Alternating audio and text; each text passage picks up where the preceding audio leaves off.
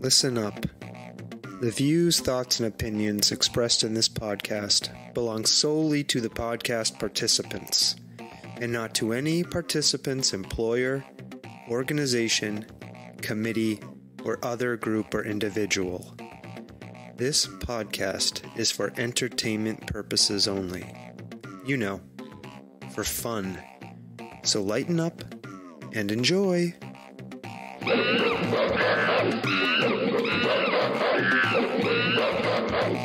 Stomping Jen. What's your name? Sawtooth Frank? Yeah.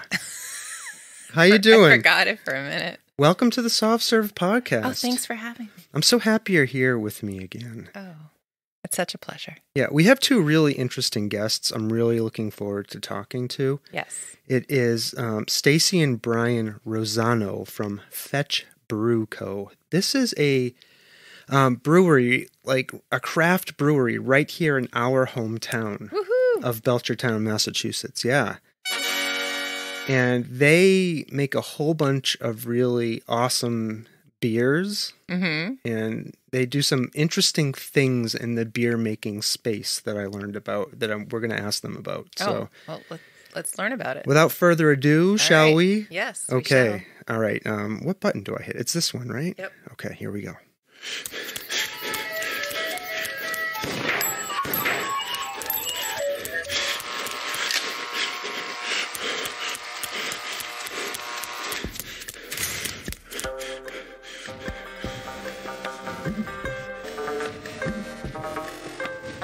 The Soft Serve Podcast. Creamy, delicious ideas without the creepy truck. Stomping Jen. I'm feeling the need to sort of sing to you. Why tonight? I don't know why. It just hits me out of the blue. You're so full of life. You inspire me. Oh, thanks. Yeah. How you doing? I'm all right. How are you? Yeah, good. Let's say hi to our guests, Let's do that. Stacey and Bryan. Hi. Hi, Stacey and Bryan. Hey, Hey guys. how you doing? Good. Thanks for joining us. I want to start by just asking you to tell us a little bit more about yourselves and Fetch Brew Co. Sure. I'll start. So, well, you know what? I think I might take a few steps back and tell you how we actually got to Fetch Brew Co. And that tells a little bit about ourselves to start. I'm actually a social worker.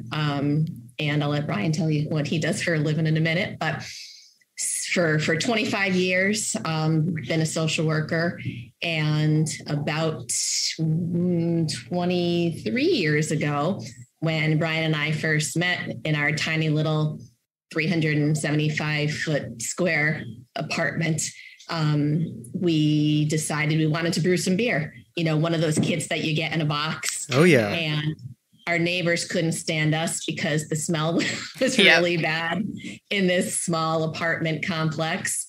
Fast forward to 2017, we took a giant break in brewing beer because life really got in the way, you know, career, for us, a couple of crazy dogs, house, everything else that kind of goes with that. And about 2017, we looked at each other and we said, God, why did we ever stop brewing beer? Yeah. We love it. And we gave it another really big shot. And here we are today, really on a different scale and enjoying it. And in between 2017 and now, we had a lot of people said, wow, you should really try to make a go with this because you're brewing some pretty good damn beer. Yeah. So here we sit. Thanks. Ryan. Yeah. Hi guys. My name's Bryan. Started brewing by default when I received that home brew kit Stacey was referring to as a present. Blew up the kitchen a couple times and learned quite a bit of what not to do.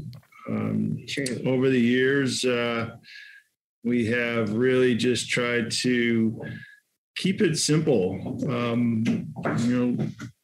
when we finally got back into doing this, I think really it was about just kind of marrying the two things that we loved the most about our lives besides each other. And that was, beer and our love of dogs. So, the little company sort of kicked off, and we started brewing, and quite honestly had some real happy neighbors and we still do actually. I used to brew beer in those white buckets in the kitchen, and I had a few blow ups, like the boil overs. I think I ruined one of the stoves in one of the houses we rented once because I had a boil over, the wort boiled over and just flooded the entire stove. But I love the smell of brewing beer. Like it's such a hops. Yeah, like a sweet, earthy smell. Well, just like the malt and the grains, and what do you love about brewing beer? Because you have to love it because it is a hard, messy process. That is true. Good. I'll be honest with you. I was first introduced to craft beer a little while back, and was handed my first craft beer from a local brewery that has since grown by leaps and bounds, and I immediately was turned off by it. And over the years, just sort of kept chipping away at it, and eventually just really developed an affinity for the real, just the extra flavor that goes into craft beer. I mean, that's not to say that, you don't look at some of the larger, beers. And once you get to know what goes into making a batch of beer, hardest thing to do is replicate it. Yeah. And you look at some of the larger, more commonly known beers, and they really are a true feat of discipline and adherence to an age-old recipe, and between from the water chemistry to the malt to the grains and the hops and the specific temperatures and all the little fine points that goes into making that beer. When you have some of these beers, and whether you're in Massachusetts or you're in California or you're in Canada or Mexico, you're drinking that beer. And while that may not be the most flavorful thing you're drinking, it truly is amazing to think that beer of that scale tastes the same no matter what. And I think to answer your question, a long way around that question was I like the discipline of it. I really do. Yeah. Like I said, you can really brew a small little 5-gallon batch and hit a home run, and it's like, whoa, this is really good. Then you come back, a couple of weeks later after everybody's, relieved you of it, and try to replicate it. And it's like, where did we go wrong? We screwed this one up. Now, as small craft brewers, have you had to put a lot of work and thought into how you're able to replicate your own recipes? And has that been a challenge at your scale as well? Because I would imagine you may not have access to some of the industrial equipment or whatever that makes replication maybe a little bit easier. So is that something you've had to grapple with as craft brewers, or can you do that kind of quality control on the craft level and replicate easily? A little bit of both. I would say a few years ago we struggled with it quite a bit. We've definitely learned so much, like Brian was saying earlier, about water chemistry and pH. And I think a big thing now that's really helped us over the past couple of years is, even though we're still super small at a 1-barrel system, we were able to upgrade to a fairly professional 1-barrel system. And we have seen the efficiency of our brew house go from, 70% to close to 90%, maybe even a little higher. Yeah. So we've definitely learned from some other brewers. I'll tell you, it's the most inviting community. Mm-hmm. Yeah, they really are great. It's not this huge competition. Instead, oh, hey, I tried this and don't do that. Yeah. Or do you need any equipment? We can, especially throughout COVID, it was such a challenge for everyone. If you need anything, don't hesitate to reach out. So, I think that we learned a lot from other brewers that helped us to be able to replicate now compared to, 3 or 4 years ago. We also have taken a few classes through UVM mm-hmm. and through the World Academy of Brewing, which was super helpful. So on the small scale, we were able to buy, a fairly professional pH reader. And it's all of those little things that help you to be able to recreate those beers. And at this point, I think we have about a good 10 to maybe 12 beers that we've successfully been able to replicate many, many, many times. So that makes us feel really good about it. Yeah, I just want to piggyback real quick. I'm sorry, just on something that Brian said earlier about, the first craft beer he tried and was like, yuck. That was probably almost over 20 years ago. And I don't know if you guys remember this. Pete's Wicked Brew. Yeah. It's no longer in existence, but that was, I think, the first real craft beer that we tried. And we thought we were the coolest things ever. Yeah. I remember back in the day drinking a Pete's Wicked, maple brew they used to make. I was like, what is this? You can put I don't know. I was very naive when it came to mm-hmm. beer and exposure to beer styles. I was like, what is this? Didn't this they get bought by Sam Adams at Pete's? some point? I don't. Maybe they got bought and subsumed by somebody, but Dogfish or something like that. Yeah. Yeah. They were purchased, and then I think they just stopped the name Pete's Wicked. Yeah. I don't know if maybe they kept some of the recipes, but that was certainly our first experience. Yeah. Went from the college days of Natty Light to and that was on a good night. Yeah. Well, we've been fortunate, I think, because we live in the Valley, right, where there's a lot of craft brewing going on. We used to, Berkshire Brewing was a big one. Yeah. I wanted to ask you, so the company is called Fetch Brew Co. And you mentioned, and I'm looking at your logo here, and it has what looks like a boxer on it. A beautiful looking dog here, illustrated. And you mentioned you love dogs. So I'm assuming the name for Fetch Brew Co. came out of your love for dogs. Tell us a little bit just about your relationship to dogs and what dogs mean to you as a family and as people. And I want to mention that slurping, slapping sound we all heard a little bit earlier were the two dogs that Stacey and Bryan live with, I think, drinking water, if my ears didn't deceive me. Yes. When you're trying really hard to keep them quiet, they're just woohoo. That's when they're the loudest. Yeah, that's when they're the loudest. How can we make some noise? And you know what? Actually, guys, this might be a quick timeout if you don't mind, because one of them is pawing us right now to go outside. Yeah, sure. Okay. That's totally fine. Can we take a timeout? Yeah, for sure. Okay. You got him? Yep.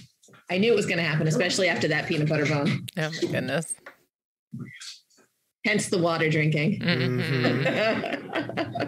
And did they both hit the water bowl? It sounded like it, yeah. Oh, yeah. Oh my God. Are they sibling dogs? Are they? They are. Yeah. You know something? They're a couple of rescue pups from Scranton, Pennsylvania. And we had 2 boxers prior to these guys when we first moved in our home. And they both lived, one was a rescue, one wasn't. They both lived to about 13, which is pretty good for a boxer. We couldn't bear to think of any other dogs. And then, within 6 months, we couldn't bear not to have dogs in the house.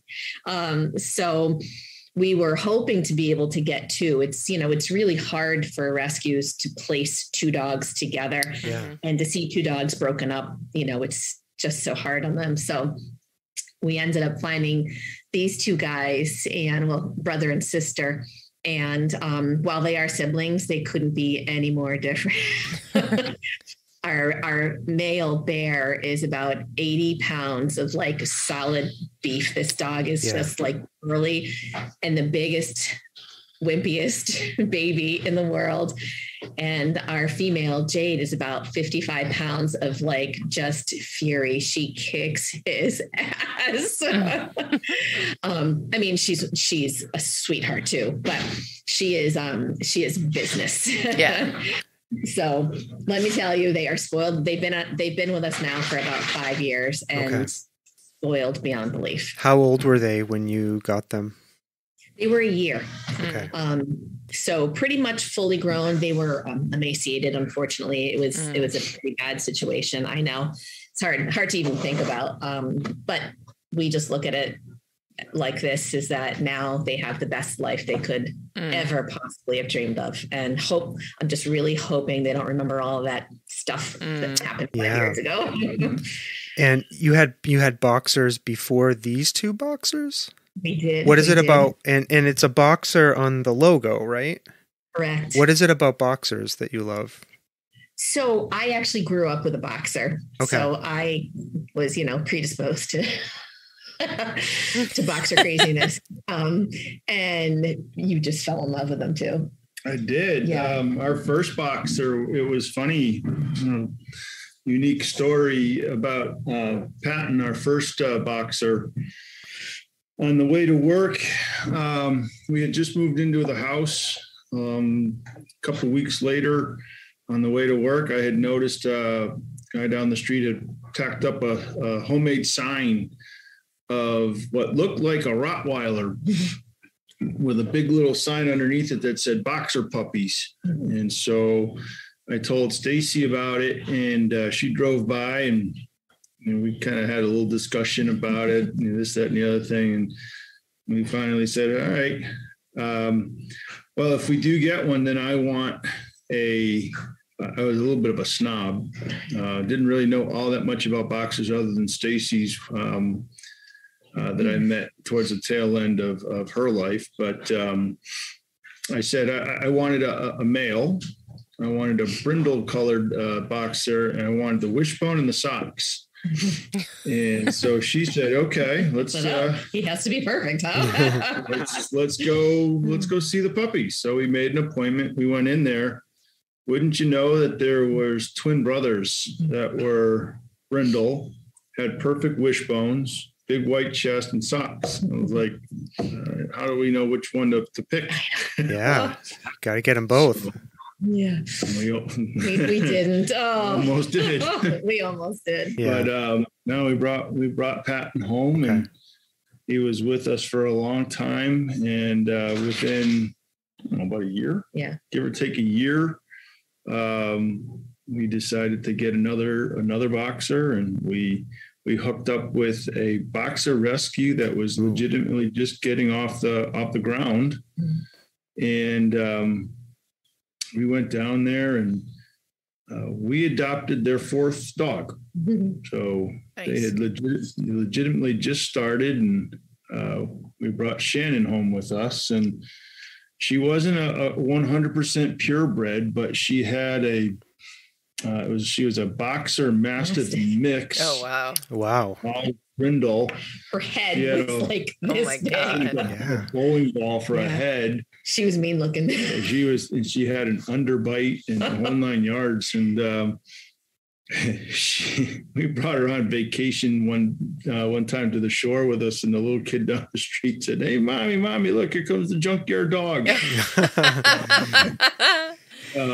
awesome. But so that will be a name of a beer. Junkyard dog. She was just a very, very gentle soul. Yeah. And Patton and Shannon had a good life with us. And after you have two dogs like that, and you pour your heart and soul into them, and nature calls, and I think it was maybe about 4 months, and we just said, it's too quiet around here. So we hooked back up with the Boxer Rescue, and we couldn't realize or believe how popular and how successful the rescue had become at that point. Oh, wow. It was crazy. Yeah. And it sounds like, I mean, being dog owners and these dogs are so meaningful to you that it inspired you to name your craft brewery after them. Absolutely. Well, it's funny. We, our legal name is Fetch Brew Co, LLC. But when we looked to see whether that was trademarked, it was taken. Mm-hmm. And it was immediate. We looked at each other and we said, what about Fetch? That just, dog, ball, beer. Fetch. Let's play some Fetch and have a beer. Yeah. And it just kind of came to us, and we said, you know what, let's move forward with this. And I think it sounds kind of catchy too. Yeah. Yeah. I mean, I've heard you before when you're saying, people were talking to you saying you all should really do this, and, you make great beer. But what was that decision point for you both, where you said, we're going to take this from the hobby space and really try to launch this? Can you talk to us a little bit about making that decision? That's all Stacey's story. Well, it's a combo. So, again, we started in 2017 where we live now. And we were doing 5-gallon batches and tasting good, making mistakes, figuring out what we did wrong, moving forward. And, I think both of us, maybe to late 2018, that's maybe when people started to say, wow, this is pretty good. And we thought, unfortunately, in early 2019, we had to take about 1.5 years hiatus, or I'll say we slowed down a little bit. I was diagnosed with breast cancer in the beginning of that year, when I was 46. And that took priority, clearly. Yeah. And Brian and I both went into the mode of, okay, we're just going to take care of this. We're going to get you healthy again. And that's what matters right now. So here and there, we did a couple of 5-gallon batches through that time period. But after I finished chemo and radiation and was starting to feel better, we just looked at each other and said, let's do this. Life is short, and none of us are guaranteed tomorrow. So this is something that we love doing together. It's sure, when you have those boilovers, there might be a little bit of yelling and screaming, and the dogs are running, and it's insanity, but it's something we really enjoy doing together. It brings us both happiness, just the process. And then seeing other people smile while they're drinking it makes us happy. So it really hit us that, let's make a go of this and hopefully turn this into something bigger. There were a lot of little steps in between there that took some time to, getting your TTB license and, your farmer brewer and getting through the town and so on. And that was a little lengthy, but I would say that was kind of the defining point, which made us take a leap. Yeah, thank you for sharing that. Here we are. I wanted to ask for people who may not know, the high level points. How do you make beer? So how do we go from water to beer? What's that process like? Well, it's when you sit down and you first start, there are really the basic ingredients. There's water, malt, hops, and yeast. Making beer and making different types of beer, that's the fun part. Realistically, just trying to put together recipes and trying to figure out different types and experimenting and things along those lines. That's the part that's fun. And that's the piece that really it kind of is the home run, is when you finally have it all kegged and carved, and you sit there and you have that moment of truth, and you have a sip of beer, and it's like, ooh, this isn't that bad. And the malt is the malt is from the wheat or the barley or some other type of grain, right? Like that's the thing that the yeast eats up to make alcohol, right? Right. Which is in the beer. Yep. So what you start off is with malted barley or oats or any number of other types of rye and it goes from the wispy fields that you see the farmers walking through. It goes through a malting process, and that basically is taking the seed of the plant and bringing it right up to the point. You saturate it with water right up to the point where it's almost to germination, and then the malt house drains the water and kiln dries the seeds. And basically what that does, it creates a little pouch of starch and malt. And so when they harvest that and they sell that for to a brewery, the brewery will take that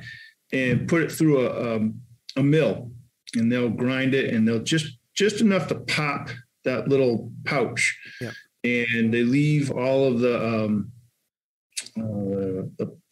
strains and the grainy part, and that helps in the brewing process. But basically what happens is you basically make it almost like a tea. You let it, it's called mashing, and you let it mash for anywhere from a half hour to an hour, depending on what you're making, what kind of beer you're making. And the hot water, the warm water at that point converts the starches into sugars. And once you have that, then you transfer from your mash tun over to a kettle.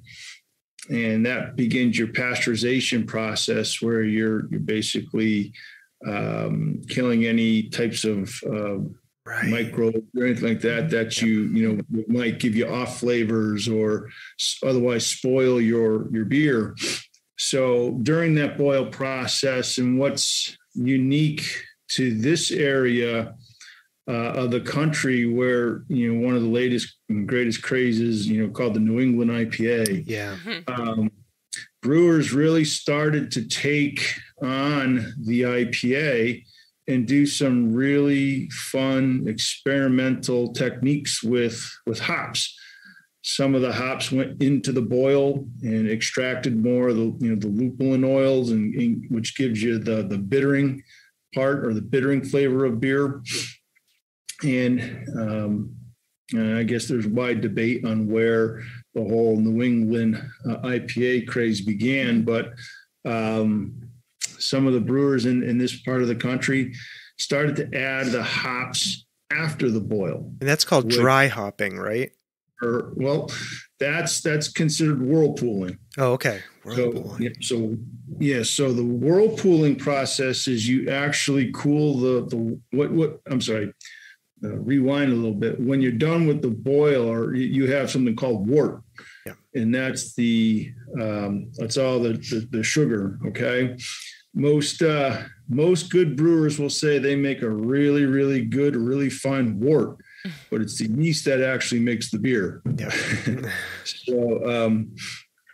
So depending on the technique and the beer that you're trying to make, or the style of beer that you're trying to make, you will then go into either a whirlpool addition, or, like you said, a dry hop addition, which either takes place during the active fermentation or once fermentation has actually stopped. And that will really, if you're really looking for that really kind of punch you in the nose aroma when you crack the beer can open, you do a lot of dry hopping. Okay. You get more aroma than you do actual bittering characteristics from dry hopping, and you can really have some fun with that. The different types of hops that are out there, New Zealand strains, some of the West Coast strains, more tropically, type of stuff. And, that's the beauty of brewing, is because the brewers are always just trying to do something crazy and new. And you end up with different techniques that, realistically produce different types of beers. I don't know if you've heard of sours. Yeah. That's a whole different brewing technique. And how important is the yeast in the process in terms of like maybe changing the flavor profile of a beer, or, how strong the beer ends up being? Is that really important in the process? It is. And actually, even using the same strain of yeast, time and time again, you can have different outcomes, whether they're little flavors or little aromas based on the temperature that you ferment at. So, one of the most important pieces of the brewing process, really, I would say, besides eliminating the oxygen in your fermenter and in your process, is temperature control.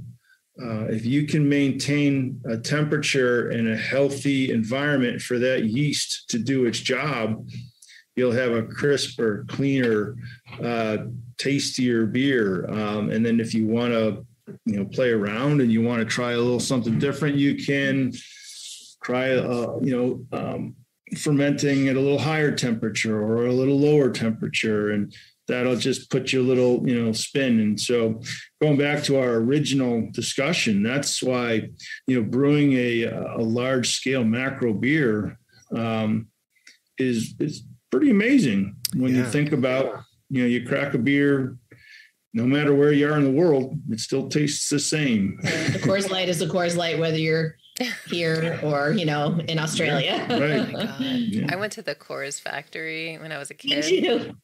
Those silos, oh my God, they're huge. Yeah. So big. Yeah, it's interesting. Those, I'm thinking back to one time I decided I was going to try to brew like Budweiser at home, right? And I was never a big like Budweiser drinker. I always gravitated more towards the craft beers and the heavier, stronger IPAs and stuff. But I brewed this style that the Budweiser is. It's like an American lager, I guess. And I was absolutely floored at like how tasty it was, like, and delicious. I was like, oh, whoa, this is like a really cool style of beer. Like, and it's delicious and it's light and I can have like a couple of them without falling over. Like, and that's when I really began to appreciate too, like, you can have like the popular styles that the big manufacturers make, brew them on a smaller kind of like scale, and they can be like absolutely mind-blowingly delicious. Mm-hmm. Yeah. Absolutely. I agree with you. I mean, and every so often, when it's 90 degrees out in the middle of, August, and you crack one of those beers and it's ice cold. Yeah. It's pretty good. Yeah. So, Stacey and Bryan, where do you do your brewing? Do you have like a facility on your property? Do you do it do you have like a kitchen where you can produce food in? I forget what that's called, Stomping Jen. Food safe. Like a food kitchen. Yeah, like a commercial kitchen. Thank you, Stomping Jen. Welcome. Like where do you make your beer? So it's a facility, but we'll call it a facility. It's really a 12 by 20 shed on our property. Mm-hmm. And it wasn't an existing shed, excuse me. We did specifically buy it for this process in hopes that we could get off the ground, start really small like we're doing now. But we can tell you that we are already running out of space. That's a good problem to have. It is a good problem to have. And, our hope eventually down the road, when we really are able to get our name out there and to get our cans into liquor stores and to get more kegs in restaurants, what we really hope is to be able to open to either build or use an existing structure to have a larger space for brewing, but also to have a tap room. Yeah. So that shed is serving us well, but yeah. Yeah. And so what kind of beers do you make? What are the different like styles you brew? And I'm looking on your website and I can read off some of these here. One's a Bear's Burnt Peach Porter. That sounds good. That sounds good. Sounds really good. We use a smoked malt in our brewing process that we smoke ourselves, where we take a very simple base grain malt and literally have our own little smoker, and we smoke maybe 20 pounds of malts in one session. And that, to give you an understanding or an idea of what that end product is like, it's kind of like sitting around and smelling a campfire after it's gone out. Yeah. And you need such a small amount of it, because that flavor of smoke can be very overpowering. Yeah. So we use a little bit of smoked malt in our porter recipe, and then what we will do is it's typically a seasonal beer, and we do it towards the fall. The fall calls for a little bit heavier, darker beer and a little more substantial, but we also do it around peach harvest. So we'll rack that finished porter in one of our fermenters over a bunch of peach, kind of boiled and semi-pureed peaches, where the boiling process really releases the flavors and some of the sugars. We'll have a little bit, once we introduce that, the yeast will kick back up, and it turns out a little bit of a higher alcohol or percentage, because the sugars from the fruit will reactivate the yeast a little bit. But in the end, what you're getting is just really a hearty beer with a smoky, sweet finish. Yeah. And it's just a hint of sweet. It's not overwhelmingly like, candy like beer. Exactly. It finishes a little differently and leaves a nice little residual sweetness in your mouth when you take that last sip, which is pretty cool. Yeah, and I'm seeing a lot of different styles here. You brew a stout, a wheat beer. Here are these New England IPAs that we talked about before. You got 2 of those on your site. A Brindale and I like these names, and they seem like they're related to dogs. That's right. Right. So that's in line with the Fetch Brew Co. Brind ale, like a brindle, but like it's an ale. Exactly. And that's a brown ale. And I see this here, Stacey. It's the Pink Paws Lager from the I'm going to say it. I like to swear, the Fuck Cancer series. That's right. Yeah. and you have a little narrative here about how this beer is personal for you as a brewer and as a business owner. So that's great. So do you brew other types of beers than the ones that are listed here on the website? Do you have other offerings? We do a Helles. We do a wit beer. Excuse me. That, just to go back to the Pink Paws really quick though, what's really unique about that is we add a little bit of hibiscus, which adds a tiny bit of flavor, like a hint of sour, just a hint of sour, but it makes the beer pink. So what we're trying to do with that is really just have it out around October for Breast Cancer Awareness Month to be able to have drink pink. Yep. But a Helles, and again, we have a couple of different types of stouts that we make. We have a coffee stout, a milk stout. That's right. We have a couple of different lagers that come out. Helles is a German lager. Kolsch. Kolsch. We do a Kolsch around the winter time, which we add a little bit of cinnamon and cranberries to it, which that sounds good. it's a nice base beer to start with, and it just has a nice little finish to it. It has a very, pretty cool little taste. And again, all these things are all you just catch just a subtle hint of it. It's nothing that's going to overpower you. We did, for our neighbor, we made a blueberry IPA, which was fun to do. Actually, we have it. Yeah. No, they won't see this in the podcast. Yep. So Stacy's holding up a growler, and the label's got a bunch of blueberries on it, and it's called, I can't read it. It's called, read the name for me. Oh, sorry.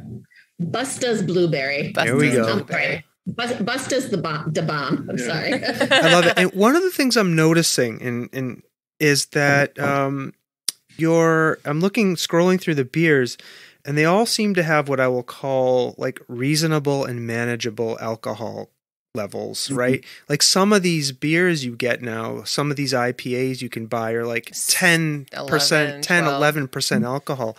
Like, did you make a conscious choice to offer beers that are like, like I said before, you can have a couple without falling over?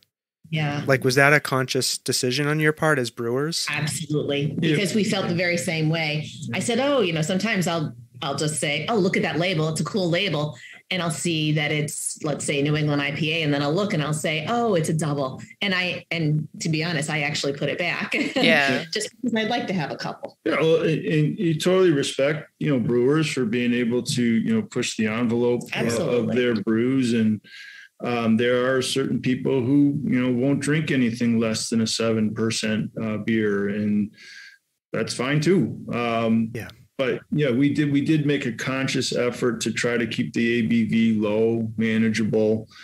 We want people to enjoy the beer, obviously, and be able to, have, 2 or 3, in one setting and not get up and feel like, wow, I'm really buzzed. Yeah. Or even worse. So yeah, I think you can have the enjoyable flavors and enjoyable beer experience without, all the crazy, side effects.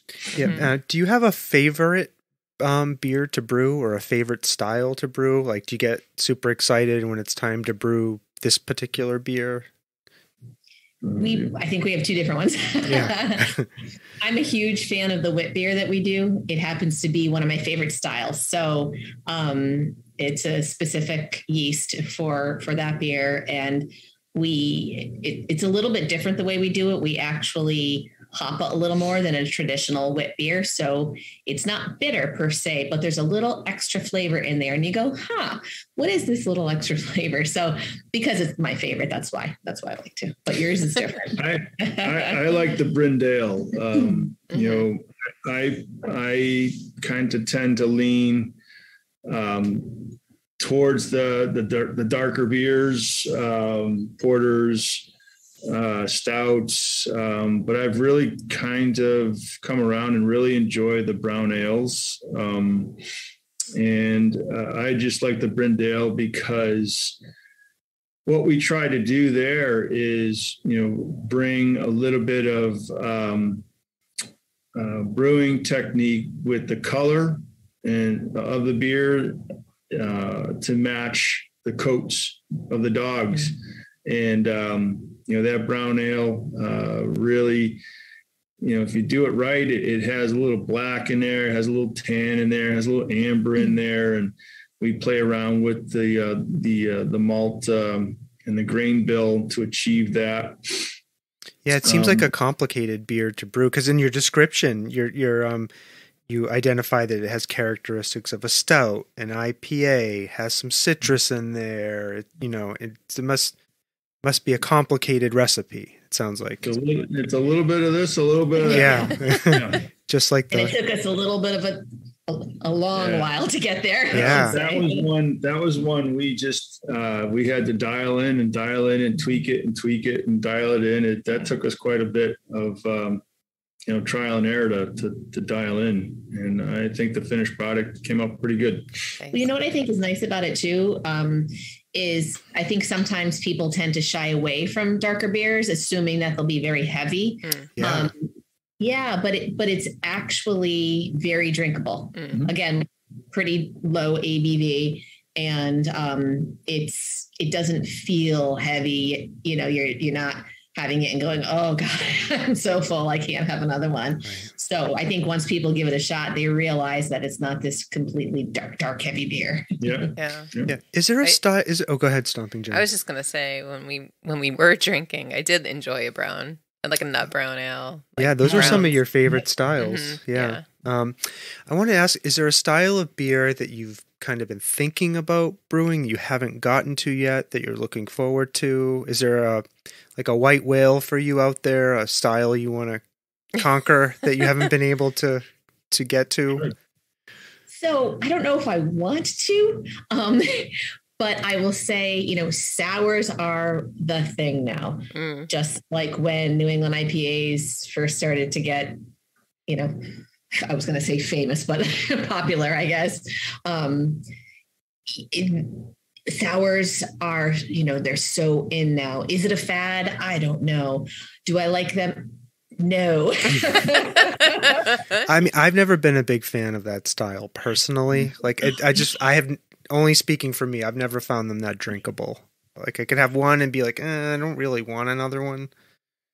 Yeah. Exactly. And I don't like to pucker when I'm drinking a beer. That's for a sweet tart candy if you want one. But I get that a lot of people love them, and I respect that. Everybody, that's what makes the world go around. We all have different tastes, and I think it's interesting, and I think it's great. So I think it's more of a challenge for me that I want to learn how to do it, even though I don't like to drink it. How about you? Personally, I just have fun brewing them all. I like when we do the little small custom batches for people.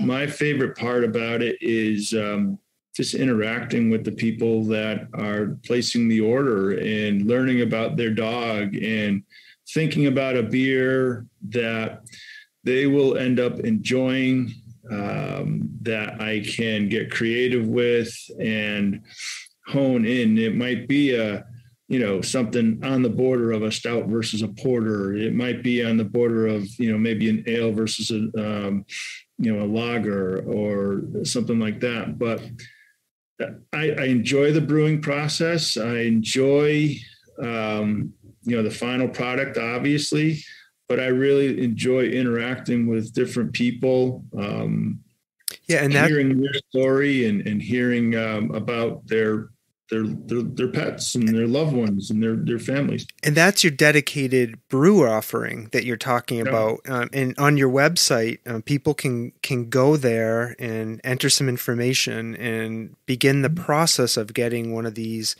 custom batches made, right? Can you tell us a little bit more about the process and like how that works in terms of working with a person to get it just right for them, that sort of thing? And like, do they get a picture of their dog on the label? Like, how does it, or a pet or whatever? How does that all work? Custom cake? Is that what you're talking about? They make custom beers, beer, like for events and stuff. For whatever we're going to ask them. Oh, yeah. See, I know it's a podcast, but we're holding up this can here. This dog was named Charlie, and this was a present to someone's neighbor whose dog had grown up with their family, and they wanted to kind of immortalize Charlie. So we did a case of beer. This one happens to be a Belgian IPA. And, listening to the owner, or I should say that the person that was going to give this as a gift, about how Charlie impacted his family. That was the most rewarding piece of this whole thing. And that's a beautiful can. That's a beautiful can Brian's holding up. It's got some like really nice writing on it. The dog is nice and prominent, and it's a beautiful looking can. Do you guys do your own graphic design work? Well, sorry. Yes. So for these dedicated brews, small batch for folks to get, doesn't just have to be dogs too. I mean, we love all animals, or even if they wanted it for a a family member. We did one for our neighbor's 60th birthday. Yeah, nice. yeah. So these we do on our own because it's such a small scale. Yeah. You know, for our regular cans that aren't dedicated, those are by a real professional. Yeah. So the labels themselves, I have a lot of fun with these, and I have to be honest with you, this is just as much a skill as making the beer. So you've got some serious graphic design skills. Those are really nice looking labels. Nice. So we will basically, what we'll do is we'll take the dog, we'll hear the dog's story, get an understanding for what the dog's personality is, what the dog likes to do, doesn't like to do. Is the dog spoiled? Is the dog, energetic? Is the dog lazy? In this particular one, this kid was a duck hunter, and his Labrador was, by his side all the time. So we made him a thing called Birdshot IPA. So we, mixed in a duck blind scene with the ducks, and then this one here that we showed you, the growler. It's a beautiful label. This is the first one we did. This is our Busta's Bomb. Busta's the Bomb. Yeah. And so on this label here, we'll just put a little memoriam, comment section there, and everything that you get from us is coming from Jade and Bear. So it's as if the two dogs are talking to the dog. Yeah, that's so cute. I love this. I love this idea and this offering. And what a wonderful thing. As a local craft brewery to be able to offer to the community. I love this. I will just go ahead. Say, you know what I'm about to say. Surprise me. I don't. So for our wedding. Oh yeah. How many batches did you brew? I brew like 15 gallons. But how many different beers? Three separate beers for all the wedding, for all of our wedding. Yeah. And our friend made us the labels. This was 20 years ago. That's awesome. And one of them was our cat at the time. But I think for people listening to this, though, I mean, it really, I think it's for your friends and family who do drink, like, this is a really special thing. It totally is. You could offer them. I love this. This is awesome. Yeah. Thank you. We just felt like it was really unique. And it is. We knew right off the bat this would be the combination of, the love for the love of dogs and beer. Yeah. And what better way to allow our customers to have a little piece of that for their special pet. Yeah. I like this idea. And I'm like obsessed with like a CSA concept for you guys because you're so small, like a nano brewery. Like, instead of trying to get into liquor stores, right? Like, right. I love that. Can you do that? I don't even know if you can do that legally. I feel like I'm going to look into it tomorrow. Yeah. I wanted to ask you, so in terms of, are there beers and breweries that have inspired you or inspired your work? Like when you think of your go-to beer that you would, go to the, I don't know. This might be a stupid if you go question. to the store, what's your favorite beer to get? Is that what you're trying to ask? Like, is there anything out there that just inspires you as a beer drinker, as somebody who loves the process? I'm when I go to the store to pick up, a 4-pack, and trust me, I like everybody's beer. I mean, it doesn't have to just come from us or the stuff I'm brewing. I get a kick out of everyone's. To me, it's like picking out a tie. If you've ever gone to, a wedding and you need to go buy a new tie, and, you stand there in front of the wall like a lost puppy, and you're just like, whoa. Yeah. Right. That's kind of what I feel craft beer has become a little bit. Sure. And so for me, first thing I look for is, what kind of beer is it? What flavor? Is it a stout? Is it a porter? Is it an IPA, lager, Belgian IPA, whatever. So I'll try to find the style beer. And then I'll be honest with you, I like looking at the labels. Yeah. Yeah. They're fun. I like pub crawls and going from brewery to brewery. We've gone up to Burlington, Vermont, Portland, Maine, and you get a good sense of what's out there, what's new, who's doing what, and why. I will say that I don't tend to really like barrel aged beers that much. I tend to think that they're a bit too alcohol-y or syrupy for my palate. But again, when you sit there and you look at a beer that's been fermenting for 5 years, you get intrigued a little bit. What does that taste like? And I have a go-to, Fiddlehead. Yeah, she does. Yeah, she has her go-to. I love trying different beers though. But if I just know, all right, the go-to is Fiddlehead for sure. I had a go-to beer. Well, Rogue Mocha Porter. Rogue Mocha Porter. Stomping Jen loved that one. They don't even sell it anymore. You can't even find it. Oh, you can't get it. Has there ever been a style of beer that you thought was a good idea to brew, but it turned out it was just like a disaster and you didn't like brewing it, or it just turned out bad? Like what comes to mind for me, I don't know, a couple of years ago I tried this beer. It was from Rogue, and it was brewed from yeast cultured from one of the brewer's beards. And as an amply bearded man myself, I was like, oh, this is interesting. I mean, it was good. I mean, but I suppose it could have been a disaster. Did you expect it to taste like beardy or something? Yes. I did. Leftover lunch. So, has there ever been a style that you thought was like a good idea to brew and it just was a disaster? I love disaster stories, so. Oh, this was actually recent. So that's why we still do certain beers on a 5-gallon base, because, you don't want to go all in the first time around, even though one barrel is still tiny. You don't want to go all in with all that grain and all those ingredients and wait all that time for fermentation and find out that it's disgusting. So we do a rye IPA, which is actually really good. We thought we'd get a little fancy and add some cinnamon to it. Really bad. And you know what though? We like to torture ourselves a little bit.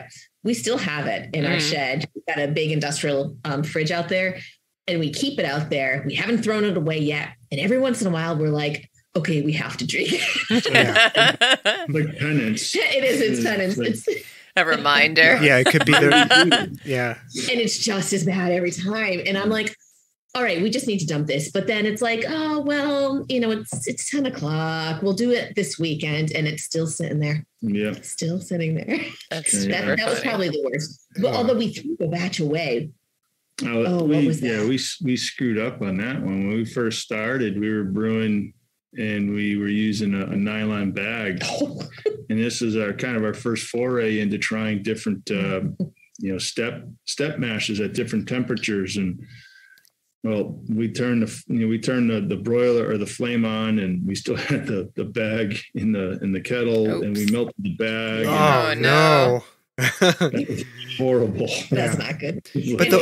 But those are like the lessons you learn from, right? As craft brewers. Absolutely. Never do that again. This is totally bringing me back memories. Oh yeah. Brewing beer It was kitchen. It was a disaster. So where can people go to try your beers? Like, how do people are they out there in bars somewhere? Can they buy them from you? Like, how do people get your beer? So right now we're on tap at the Yard Tavern in South Hadley. This is not right down the street, but we actually just did a custom brew for a bar called the Gaz Bar in Leominster. Oh wow. And it's actually going to be their beer. Nice. Which was fun. We talked to them a little bit and they let us know what style beer they wanted, which was an American wheat.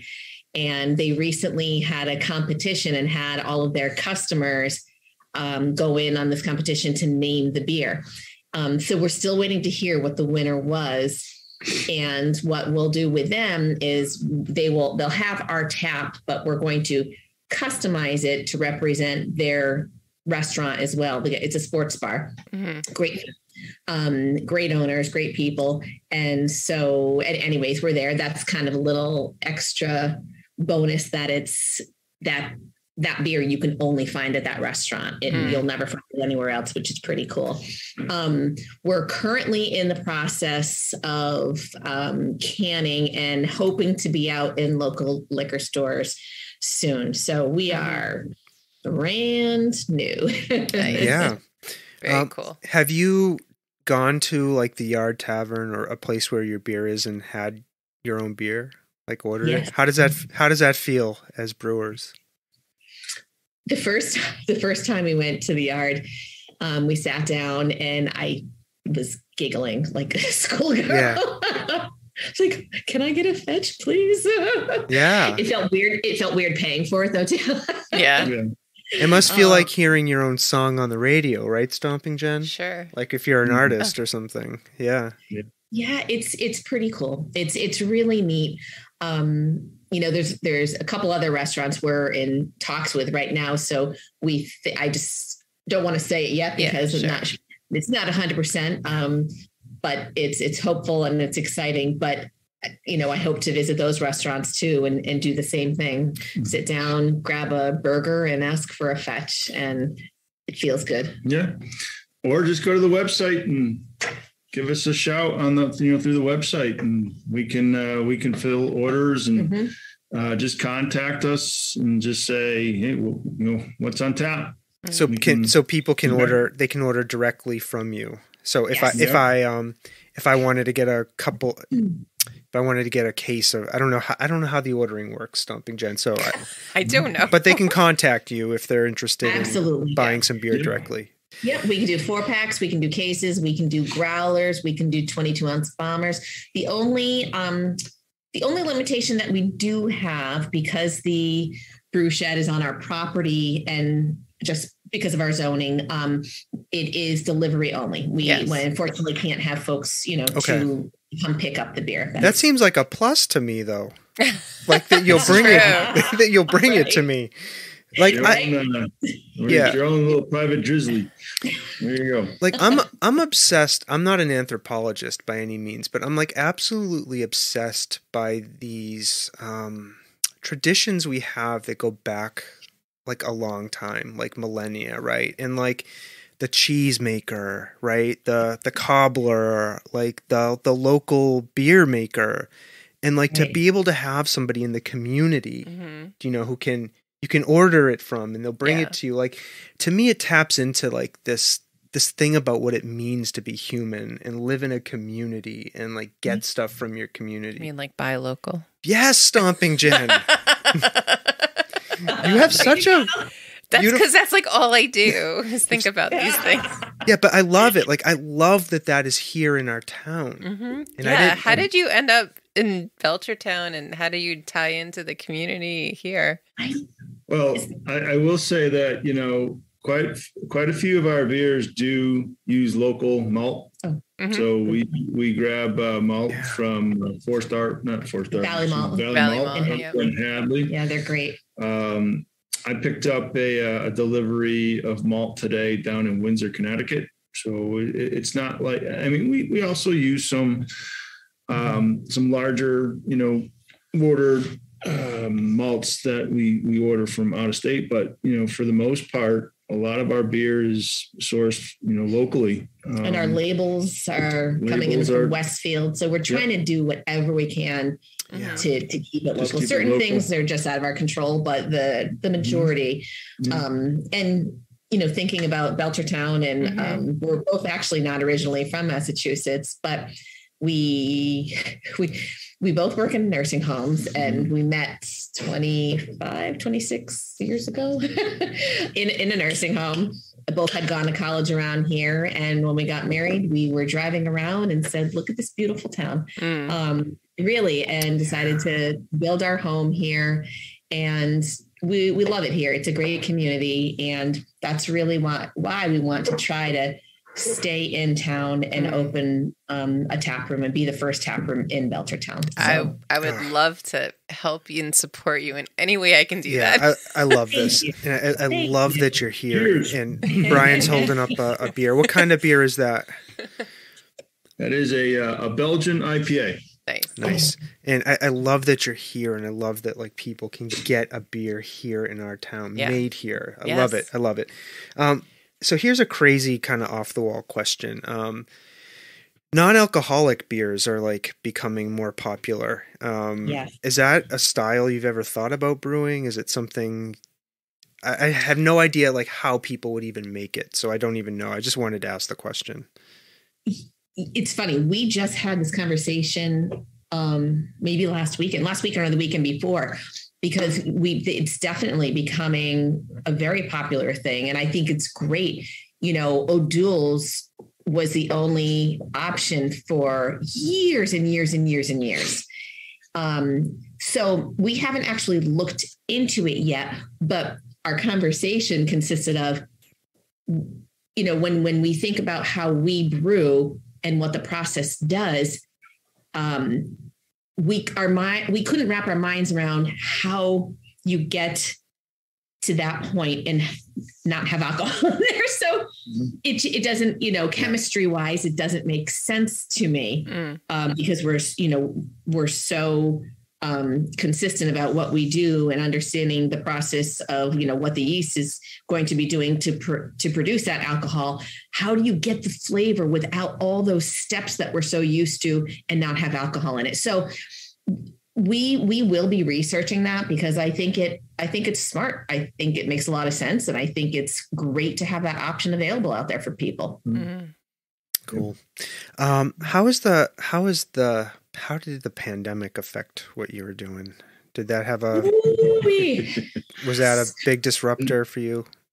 It was for two reasons, because we both work in nursing homes. You know, unfortunately, you know, we put a lot, especially Brian, put a lot of really, really, really long days and long weeks into trying to make sure people were safe. So, you know, our brewing slowed down a little bit. And the other factor was supply chain issues. Being so small, aluminum cans, really hard to get. And because we're not really established. I mean, we are in the sense that we've got all our licensing and everything that we need to do legally, but not being established and really out there in the community quite yet.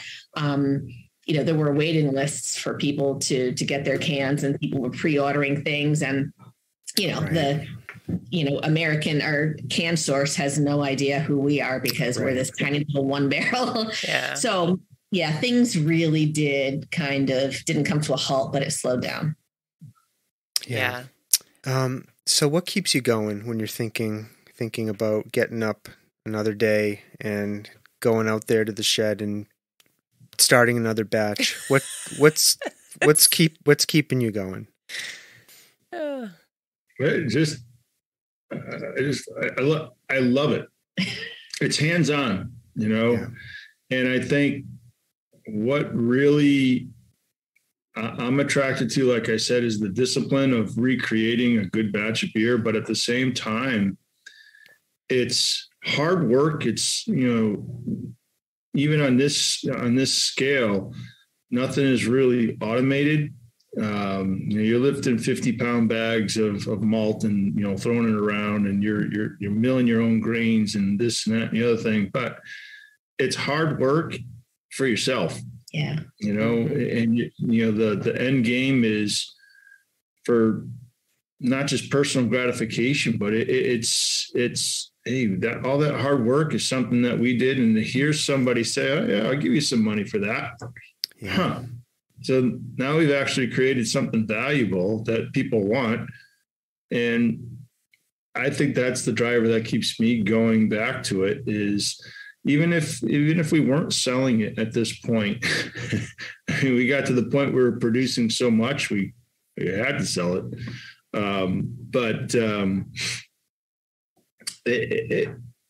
it's the process that I love it. Yeah. And, the goal of growing into a bigger space, or eventually sharing it with more people, or, the satisfaction I get, just going on a Sunday afternoon up to Stone Cow, or, out to Treehouse, or out to Rapscallion, and just sitting down and just having a beer. Yeah. It's very, I don't know. It's community. It's community, but it's also a great distraction from the craziness that we deal with Monday through Friday. Yeah. And so I'm just hoping to be able to do it full time someday. Yeah. That's awesome.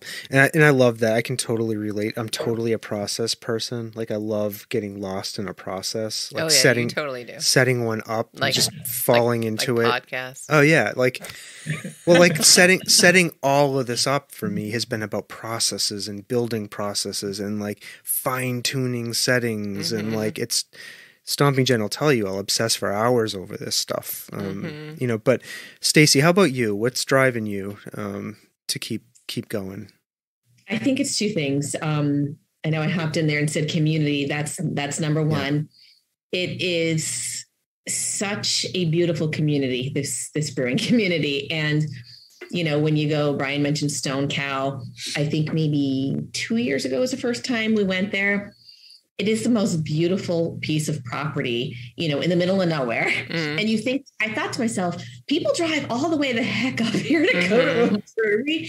And then we got there and I looked around and I said, oh my God, working farm turned into brewery. I think it's partially still a working farm, though. Dairy farm. Yeah. And it's at the top of this mountain and people have their dogs. And, they've got this little barbecue hut. You can get ice cream, this big, beautiful barn with, somebody playing the banjo for entertainment. And people are just talking and having a good time. There's no giant screen, TV in there. People are just talking and enjoying one another. And so that kind of morphs into what the most important piece of it, at least for me, is the end game and the long-term plan.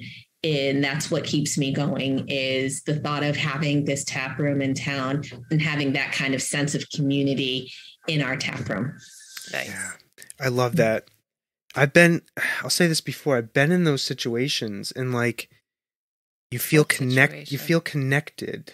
Like when you're in a group setting like that, and there are people like milling around, sharing food or drinking, like a cookout or something, and it's just like you feel that connection to people, right? And that's so important, especially now. Yeah, right. I want to make sure we tell people you have a merch store too on your website, so like people can go and buy stuff. Hats, t-shirts, that sort of thing. You want to tell us a little bit more about your merch store? Yeah, sure. Thanks for mentioning that. We actually just got some new swag that I'll be adding to the website. And we got all that from Soundscape Merchandise, which is right in town. Yeah. Yeah, right in Belchertown. Keeping it local. Buy local. Absolutely. They're great. They've done a beautiful job. Oh, they're so good. We actually got our very, first t-shirts there. And that was probably 2 or 3 years ago. And those were like, we probably bought 20 t-shirts and, gave them to family. Yeah.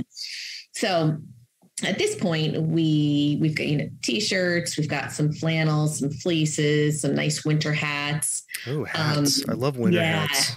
Yeah. We've got some really great winter hats. We've got some, as you can see right there, some nice trucker hats. Mm-hmm. And am I missing anything?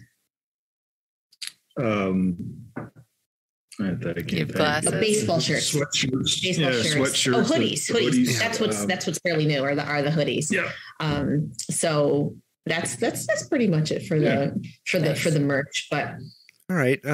Thank you. And as we wind down towards our last couple of questions, I wanted to see if there's anything you wanted to tell us that we didn't touch upon.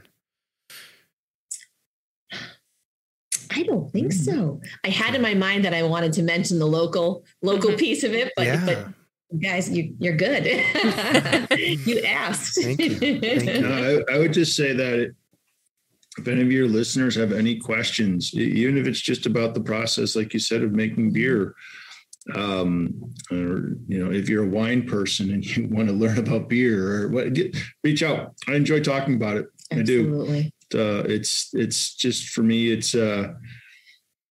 like the process of it. I enjoy talking with it. I enjoy interacting with people about it. And yeah. Cool. You can catch us on Instagram and Facebook as well. Oh, thanks for mentioning that. And folks listening to this, in the show notes. So in your podcasting app where you go to listen to this, go into the show notes. I'm going to have all of the links to the places we were talking about. So Brian and Stacey's website, the Facebook page, Instagram. The Instagram. It's all going to be in all there. All the things. Yep. All the internet. Yep. So go make sure you check those things out. All right. Our last couple of questions. Okay. We've talked a lot about brewing here, but I want to know, and dogs. I want to know what you two like to do that's not involved with dogs or brewing. Is there like anything else you like to get up to? Anything else? Fishing. It just sounds funny. Fishing? I don't know. Fishing? Nice. Yes. Are you fly fishing people? Or are you like deep sea? We don't have a lot of ocean around here, but talk to us about the fishing. So we're not into She's fly a good fishing. Luck charm. But we fish the Quabbin. Love fishing the Quabbin in the spring. It's great. Kayak fishing. Yeah. Our brother-in-law Josh actually got us into kayak fishing. They live up on the North Shore, and we've done a lot of striper fishing up there, which is just like in the ocean on a kayak. Yes. Oh, you are brave. Yes. It's a lot of fun. Yeah, I grew up in that area as well. By Salem, Massachusetts, up in that area. They're from Beverly. Yeah, okay. From Beverly. So we go right in up at Brackenberry Cove. Yep. It was up there. Yeah. Okay, cool. Well, you're brave. I would never get into the ocean in a kayak. It's a little intimidating, I'm not going to lie, especially when you hook into that first fish. And we do when we can. I mean, it's, not often, but a vacation here and there, we've done some really nice deep sea fishing too. So that's kind of something we both really enjoy doing. Fun. Yeah. Awesome. All right. Our last question. And this one, I'm just going to ask it. Some people don't have an answer for this question, and that's fine. What have you experienced that you can't explain? So after all of these years of walking around on this planet, what remains a mystery to you? Oh, a mystery. The fact that every Sunday from September to December, the New England Patriots turned me into a raving lunatic. Still, even though we don't have Tom Brady? Still. I am the worst person to watch a football game with. Oh, God, he's right. And I can't explain it. I don't know. He loses his mind. The good thing about this question is you don't have to explain it. We just want to know what it is. All right. Yeah. Thanks for sharing that, Brian. What about you, Stacey? Anything comes to mind? I don't know if I can top that, to be honest with you. Gosh. You ever seen anything paranormal? I'm really interested in the paranormal. That's what he's fishing for, by the way. Wait. The New Boston Inn. I didn't see anything there. Do you guys ever get a chance to get out on Route 57 and go out into New Boston? No. No, where's that? So get on Route 57 over in Agawam. Okay. Go up through Granville and Tolland, and at the end of 57, where it meets Route 8, turn right, go up Route 8 like a couple hundred yards, and there's the old New Boston Inn. A couple of women in there that run the kitchen. They're awesome. They're fantastic ladies. What do you want? They'll hand you a booklet for a menu. And if it's not in there, they'll still make something for you. But the hotel is, it's not a bed and breakfast. It's an inn. Yeah. But it is haunted. Yeah. Did you hear something there, Stacey? Did you see something? No, he's making it didn't. up. Did you? In the bathroom. And this is going to sound weird, and take it for what it's worth. I swear to God, I thought I was being watched in the bathroom. That's creepy. I know. I love it. Yep. So that's a little weird, like I said, in the whole bathroom scene, but I swear to God, I thought I was being watched. Oh, maybe we need to take a trip out to the New Boston. You know what you should. We're loving your posters though too, because we're very much into just horror movies and haunted stuff and haunted horror nights and at Universal. Cool. Here's a question for you guys. Sidebar. Yeah. Quick question for you guys. Yeah. All right. Guilty pleasure. Oh, guilty pleasure. For me, it's taking a nap. I absolutely love a nap. I'm at that point in my life where that is the thing that's always out of reach. And if I can get it, I just want it so bad. Naps? Awesome. Yeah. What about you? Going to concerts. Going to concerts? Yeah. Yeah. There you go. Yeah. Yeah. Agreed. Thanks. All right. A couple of things we need to say as we wrap this up, Stomping Jen. Yes. First, we want to thank Stacey and Bryan Rossano of Fetch Brew Co. I really enjoyed this conversation. You two were awesome to speak with. I learned a lot. We laughed. That's right. We did. I teared up a few times. This was great. So thank you so much for spending some time with us and chatting. Thank you for having us. We're very appreciative and had a blast. Thanks. Our listeners now, you don't get to go anywhere yet, right, Stomping Jen? Yes. We need to say a few things, as we always do. That's right. If you're listening to this for the first time, right, you may be. What we're asking you to do is subscribe to our podcast, right? Well, there'll be more episodes after this one. If I don't quit. There'll be more episodes. That's right. So subscribe, download our episodes, okay? Share them with a friend. Tell a friend about us, right? Yes. If you want to come on the podcast and talk to us, we'll do it. Go to our website. Right. Yep, go to our website, check that out.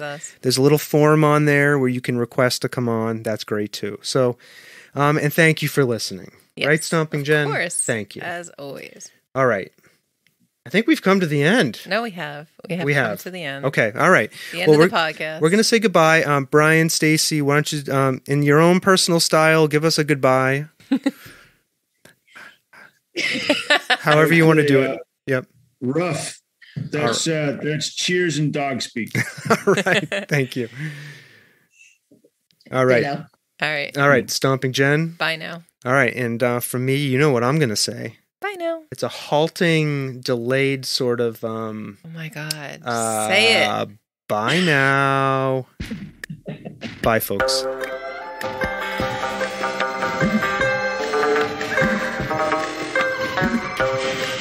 This world of ours, ever growing smaller, must avoid becoming a community of dreadful fear and hate. Those who have freedom will understand also its heavy responsibility. That all who are insensitive to the needs of others will learn charity, and that the sources, scourges of poverty, disease, and ignorance will be made disappear from the earth. And that in the goodness of time, all peoples will come to live together in a peace guaranteed by the binding force of mutual respect and love. I shall never cease to do what little I can to help the world advance along that road.